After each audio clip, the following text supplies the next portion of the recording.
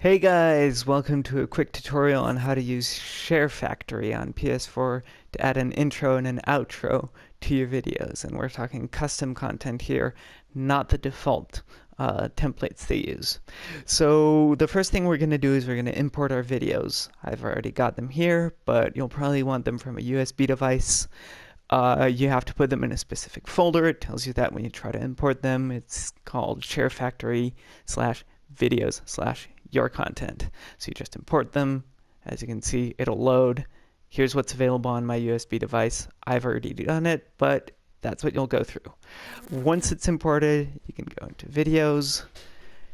You create a new project. And here we're going to select any theme we want. It doesn't really matter because we're not going to be using it, so I'm just going to deselect all of the content that it's got already registered and select my own. So I start with my intro, add the content I'm looking to use. This video is perfect, short, easy to edit, and then I'm going to put my outro here. Once I'm ready, I press square. I can rename my project.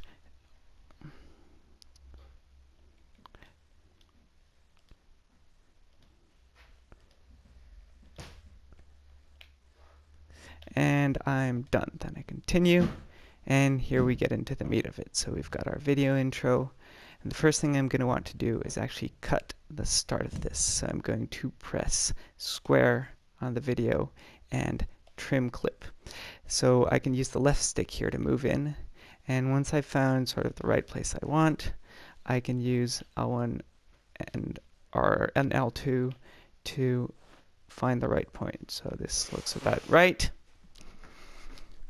I'm just going to press X to validate this. So now when the video starts, I get my content just in the right place.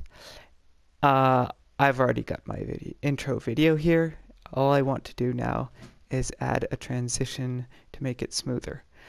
By default, you'll probably be on the cinematics screen here.